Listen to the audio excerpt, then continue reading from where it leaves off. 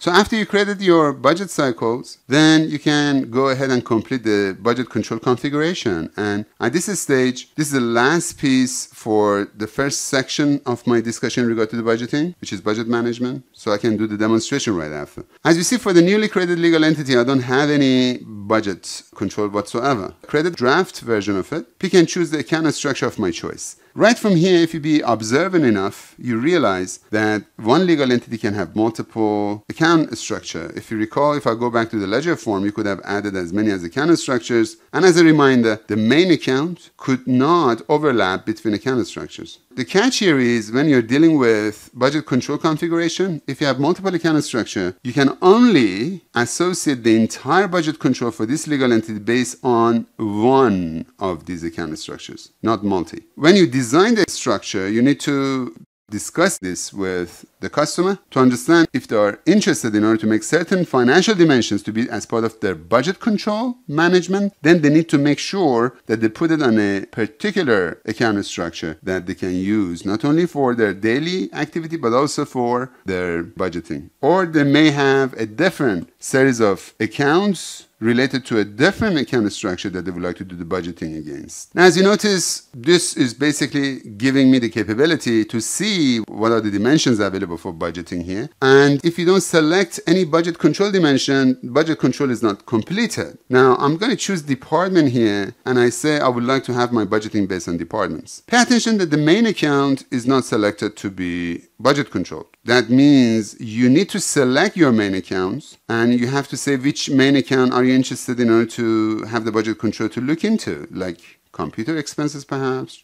training expenses maybe, etc. But if I go back to the define parameter and I add main account in there, Microsoft team decided not to show you anything at all. And what does that mean? It actually means all the main accounts are subjected for budget control anyway, so there is no meaning for you to select anything. If that was up to me, I would have basically shown that information a bit differently. Like if I would have added the main account, like I did now, assume the main account is on your right-hand side, but then I would have shown this like selecting all the checkbox but fading them all. That's what exactly it means. Remember, this will include all the main accounts coming from your chart of accounts, regardless of a specific account structure. Because remember, if you have multiple account structures, the range of each main account should be different per account structure. However, when it comes to budgeting, all main accounts are subjected for budgeting. I'm going to go back to define parameter and I keep it as it is, but within the select main account, I rather only pick and choose a few, such as computer expenses, training expenses, to be controlled. Based on what? Based on fiscal year, fiscal period, total budget? It's completely up to the discretion of the customer.